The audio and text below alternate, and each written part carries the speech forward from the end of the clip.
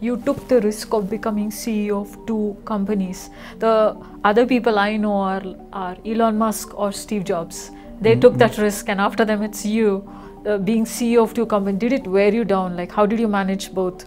Or do you have a new kind of startup model because you're also a VC?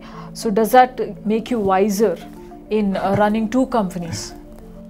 In some ways, to me, it's all about, solving the problem, that the company set out to solve, and then bring the best people to work with you on that, right?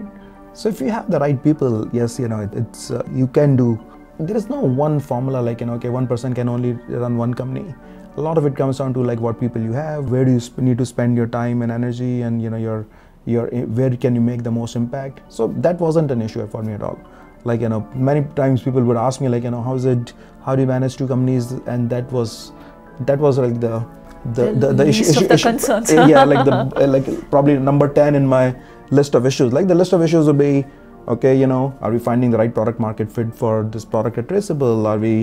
Do we have the right sales leader at Harness, or things like that? Yeah. Nothing to do with like, my time as a CEO of 2 companies. Like that was never a problem. And you got the CEO of Splunk for sales. You hired not the CEO, the sales guy, the VP of sales from Splunk, right? At appdynamics. appdynamics, okay. My first company, and I never really had any sales person before that. Like, so first time I was hiring a sales leader, and I was like, okay, what company I admire who would be close to the appdynamics sales motion I would like to build, after like studying a lot of different go-to-market sales motions. And that time back then, this was like, 2010, so 15 years ago.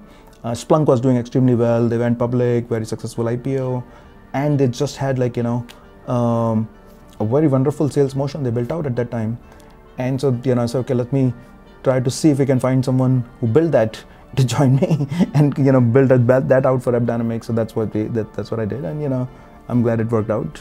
But you do your own sales. The first 6 clients you got on your own for Harness, right? Yes. For every company, like you have to, like, founder-led sales. If you're not out there with the customers initially, selling yourself as a founder, you're not gonna even understand the right product market fit. Like it's, at Unusual Ventures, the number one thing that we talk about is how do you become more systematic about product market fit? Like product market fit is very similar. Most people think it's like a black art.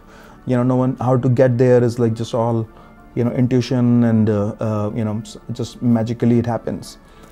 What we like to do at Unusual is to break it down into, a bit of science. Yes, there is intuition and all that is needed, but it could be a lot of science behind it, right? And the science comes down to that, like, it starts with like founders out there, experimenting and validating their assumptions. But you cannot delegate it to someone. You cannot delegate it to a salesperson. That exercise you have to do it yourself as a founder, because it was your dream and idea and of what you wanted to, the problem you want to solve. So you have the most understanding of the problem and the domain. Now you gotta go and like refine it and iterate it and build the right understanding by talking to the customers. So what we teach there is like, at Unusual is like you gotta be very structured around it, like, at least 40-50 conversations you need to have. And the questions you ask in those conversations, how you talk about, like, it's really validating the problem. Is the problem real? And kind of getting to a few degree of nuances around the problem. Then is the solution, validating the solution, like, solution that you are bringing, is that the right solution? Is it going to work or not? And you still like, then you start peeling a few layers in there as well. And then validating the business value of it. So those are the 3 things that are important. Like, and because it could be like it's a good problem, it's a good solution, but people don't really care about it. They're not willing to pay any money for it. Then can you really build a business around it, right? So to me, it's like, and these things I learned the hard way at appdynamics. Like, when I was doing all this initially, appdynamics was right in the financial crisis, the 2008 financial crisis. I started the company in 2008, like a few months before the Lehman Brothers crash. So there was no more money for me to hire a salesperson.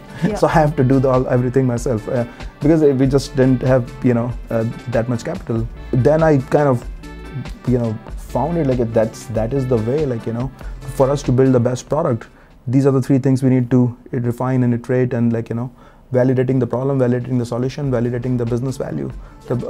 And so now we teach that at Unusual, like, be very structured and scientific around it, and for founders to drive it, and you kind of learn from your conversations, you iterate, you pivot, and then you build the right product. If you can build the right product, then you can scale from there.